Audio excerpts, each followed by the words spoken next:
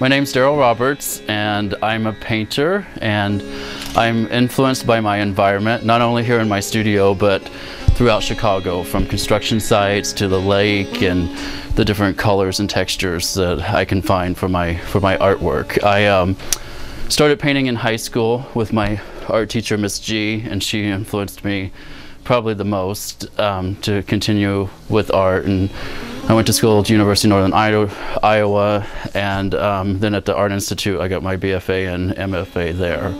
I show with Thomas McCormick here in Chicago in the West Loop, and I go for many walks, and a lot of my process is my walk from my apartment to my studio and just looking at the textures, taking photos. I also go to different neighborhoods and just document them, and then I'll play those photos on my laptop for inspiration. And the seasons change, and that changes my color palette. I've gone to Vermont on a residency, and last year I was in India, so the colors completely changed when I was there, and I'm going to go back to India in the fall and try to keep that on my list of inspiration.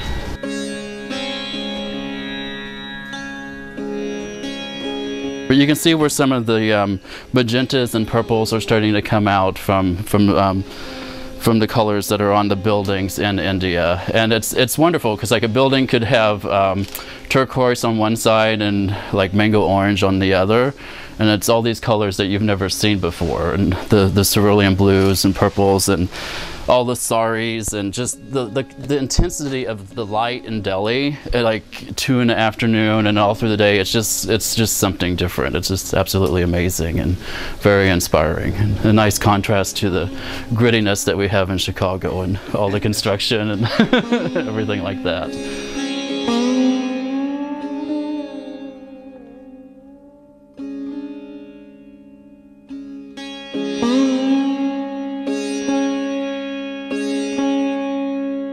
So, but I love the physical act of painting and making paintings that are chunky and sculptural-like, and just the use of color is just one of the most important things to me when I'm working.